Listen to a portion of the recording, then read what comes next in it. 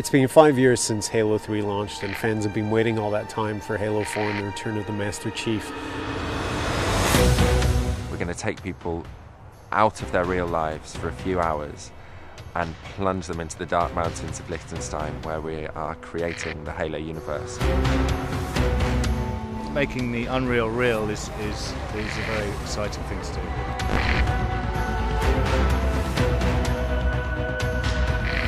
Go, go, go, go! The thing that we really focused on with Halo 4 is really showing a more personal, intimate Master Chief. Now he's got his own story. Halo is about sort of this sense of like mystery and curiosity and exploration and all of these things, and those are all like emotions and attributes that you experience today. It was like Halo, but in real life. It's just a good game. It's just, it combines all the elements, it ticks all the boxes that I look for as a gamer.